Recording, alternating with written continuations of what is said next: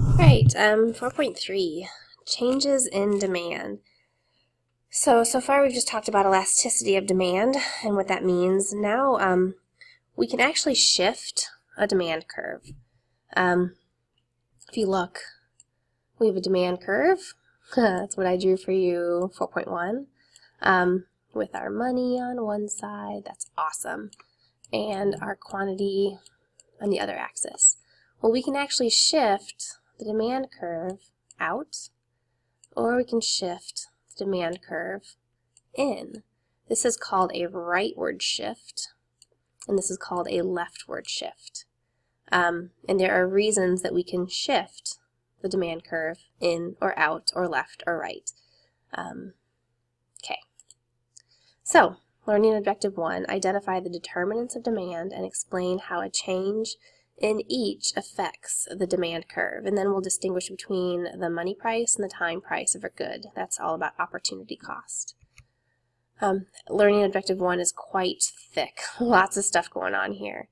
So a demand curve isolates the relationship between price and quantity demanded when other factors that could affect demand are assumed constant.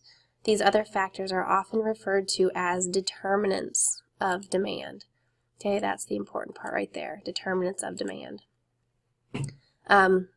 All of these are the determinants of demand: consumer income, the price of related goods, the number and composition of consumers, consumer expectations, and consumer tastes. So first of all, changes in consumer income. We are all consumers, and our income is able to change. Prior to this point, consumers' money income was assumed to remain constant along a demand curve. I'm sorry, rewind that. I said it incorrectly. Along a demand curve, our money does remain constant. So if you're looking at a demand curve, our income has not changed. Our income can change, but that would produce a different demand curve. So suppose money income increases. Some consumers are then willing and able to buy more of an item at each price. So market demand increases. The demand curve shifts to the right. An increase in demand, a rightward shift of the demand curve, means that consumers are more willing and able to buy, let's say, pizza at each price. Pause that for a second. Money income. So it says some consumers are willing and able to buy more of a item at each price, so market demand increases. So if our income increases, if we get a raise, we may be willing and able to buy more of something. So our demand curve would shift to the right. We may go out to eat more. We may buy more clothes. We may do a lot of different things if we have more money. But it's also important to note that there are normal goods and inferior goods. Normal goods are goods that are classified into two broad categories depending on how the demand for the good responds to changes in money income. The demand for a normal good increases as money income increases. Normal goods are things that we purchase just normally. Pizza would be considered a normal good. So its demand curve would shift to the right when money income increases. There are lots of normal goods though. Inferior goods. So in contrast to that, the demand for an inferior good actually decreases as money income increases. So examples of inferior goods would be like used furniture, used clothing, riding the bus, buying store brands maybe. If you walk into Walmart and buy a lot of great value stuff. If you get a raise, you may treat yourself to name brand products. So as money income increases, consumers switch from the inferior goods to the normal goods, buying nicer things, new furniture, new clothing, an automobile or a plane ride. Example, in 2008, President Bush at the time passed a stimulus bill. He actually put money into people's pockets. So people who paid income taxes received a rebate of at least $3,000. We can discuss what this would have done to the demand for most normal and most inferior goods. So, if people have an extra few $100 in their pocket, they may buy more of normal goods and less of inferior goods because their money income increased. Describe how increased income would have affected demand for movie tickets and restaurant meals. You know, if a family who doesn't have a lot gets an extra $300, they may go out to eat to a nice restaurant. They may go see a movie, which they rarely get to do because movies are expensive. Why might it have had less of an impact on the sales of board games and other at-home forms of entertainment? You know, that would be things that we would do if we didn't have a lot of extra income. You know, we'd stay home on a Friday night and play board games with our family, or cook a frozen pizza, you know, watch TV, go to Redbox and rent a movie. Those would be considered the inferior goods. Changes in the prices of related goods. We've assumed the prices of other goods remain constant along a given demand curve. Okay, let's not assume that right now. So we can talk about substitutes. Substitutes are products that can be used in place of each other. Consumers choose among substitutes partly on the basis of relative prices. For example, pizza and tacos are substitutes, though not perfect ones. An increase in the price of tacos prompts some users to buy pizza instead. This would be a rightward shift of the demand curve. Two goods are substitutes if an increase in the price of one shifts the demand curve for the other rightward. On the other hand, a decrease in the price of tacos would reduce the demand for pizza. Let's see, consumers demand less pizza at every price. So it would show us that a decrease in the price of tacos would reduce demand for pizza, and it would shift the demand curve to the left. Complements. Complements are certain goods used in combination. Pizza and soft drinks, milk and cookies, computer hardware and software, airline tickets and rental cars, toothbrush and toothpaste, etc. They are all complements. If two goods are complements, a decrease in the price of one increases the demand for the other. For example, a decrease in the price of soft drinks would shift the demand curve for pizza rightward. So if you have more money, you're spending less money on soft drinks, you have more money to spend on pizza. Actually, scratch that. If you spend more money on if you spend less money on soft drinks, if soft drinks are cheaper, you're going to buy more of both of them. I said that backwards, I apologize. So if price drops on one of the complements, you're going to buy both the product and its complement more because they go together. Imagine that the price of energy you use to heat your homes has increased 100% over the past year. Identify different ways such a price increase would affect your lives. It'd probably be cold. Your parents are probably going to turn down the heat a little bit. They may turn it off at night while you're sleeping. What products would you buy more of? Maybe a space heater, maybe a sweater, some warmer blankets, a heating blanket, wood for your fire.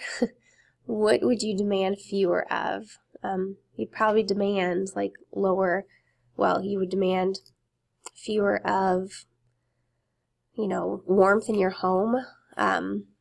You may not do a home upgrade that year because you don't have as much income, as much money to put back into your home.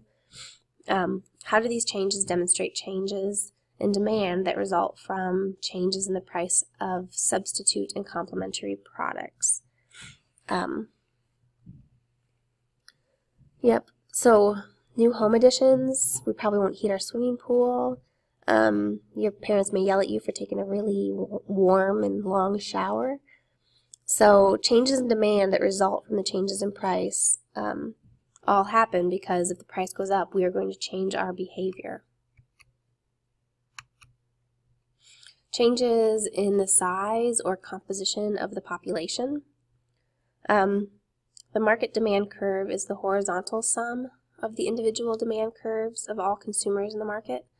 If the population grows, the number of consumers in the market increases, so demand increases. If the population grows, the demand curve for pizza would shift rightward. If the population stays the same, but the teen population increases, then the pizza demand would also shift rightward. If you talk about a baby boom, would be just a large population of infants. It'd probably increase the demand for car seats and baby food for that period of time.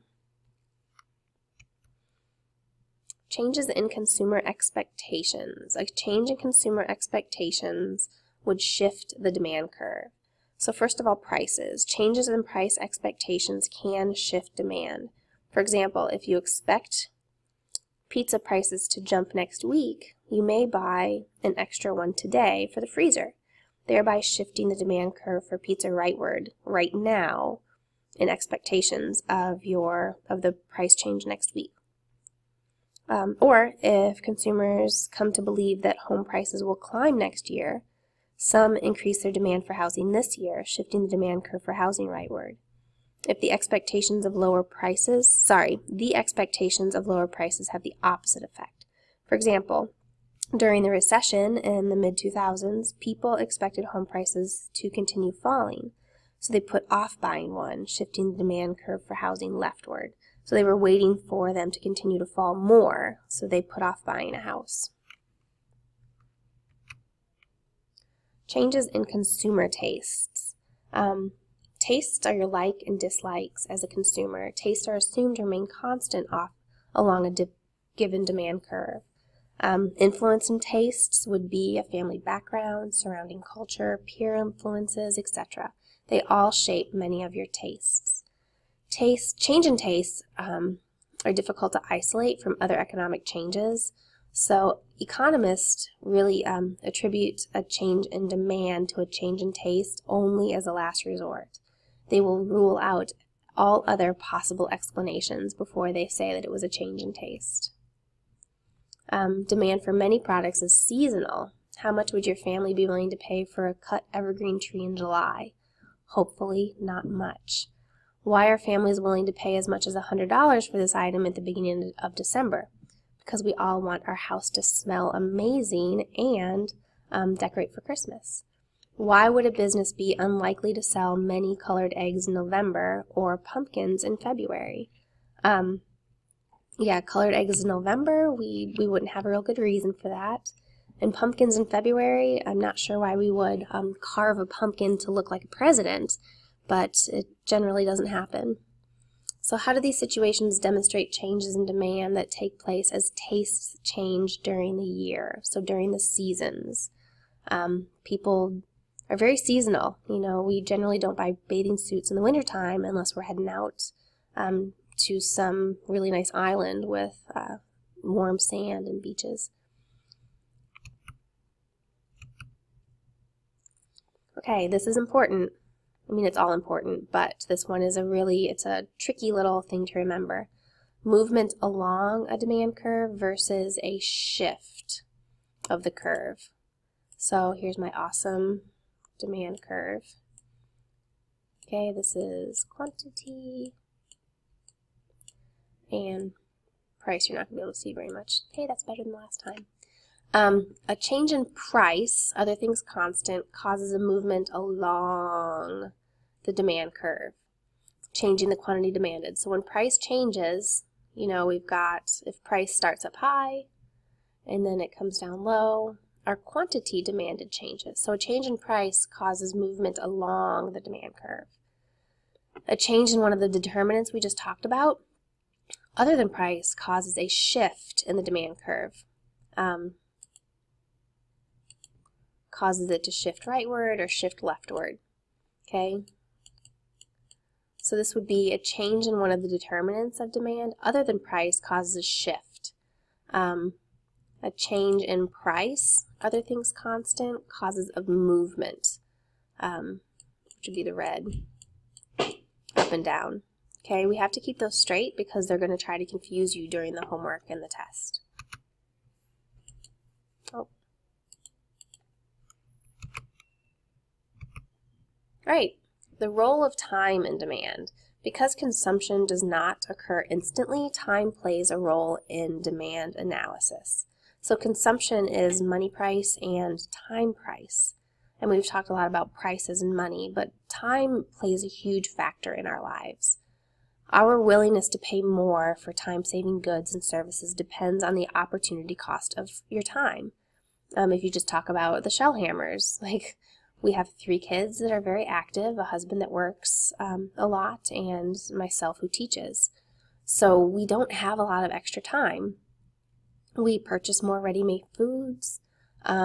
We have hired someone to clean our home. We are looking for someone to cut our lawn this summer.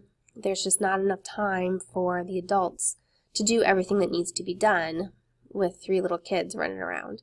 I do not have time to clip coupons. We still drive on vacation because buying 5 plane tickets is expensive. But, you know, we're willing to pay a little bit more for time-saving goods or services because the opportunity cost of our time is great. So differences in opportunity cost of time among consumers shape consumption patterns. This adds another dimension to demand analysis. And this is on your playlist. That's it. Nice work.